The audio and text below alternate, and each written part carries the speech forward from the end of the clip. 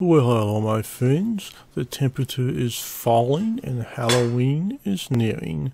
This is the time of the year, of course, that you can buy fresh pumpkins. So this week, I have for you a pumpkin spice Kong. As far as I can remember, this is my first time ever to be carving a pumpkin. All I did after I took the top off was just cut a slice and remove all of the seeds and goop inside. You see me using a knife some, but I ultimately used a spoon because it was a whole lot more effective. After that, I took off the peeling and then it was ready to be diced. Although I cut and diced this in small pieces with a knife, it would probably be a better idea to use a food processor. That way, the pieces will be smaller and probably small enough for your dog to easily lick out of the Kong. And as always, as I've said before in my previous Kong videos, what I have is actually called a Vibrant Life Treat Buddy. I eventually will get a Kong for Clary, though, and that probably will be soon. Here's how the pumpkin looks once it's diced up. This is actually more than what you will need for just a single Kong treat. Once it was diced, I added it into a bowl.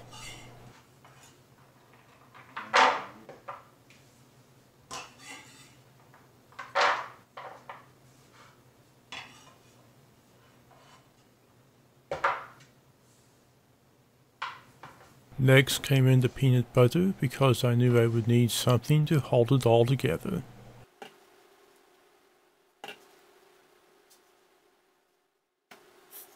Next came the cinnamon, followed by the ginger. I'm estimating I used probably about 1.5 teaspoons or less of each. The final ingredient was honey. This was about a tablespoon I added into the bowl, and after I had the honey in, it was time to mix it all up.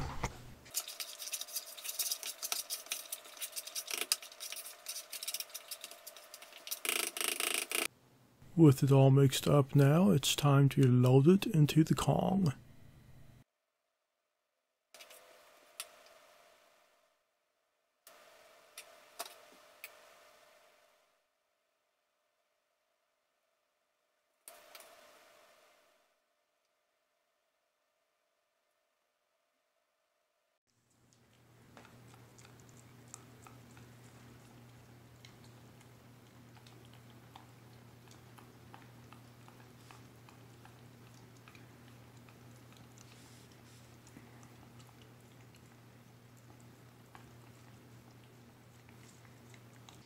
With the filling all stirred up and in the Kong, here is Clary's reception of it.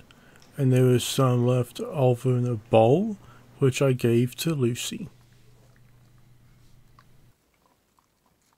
Thank you for watching and thank you for subscribing.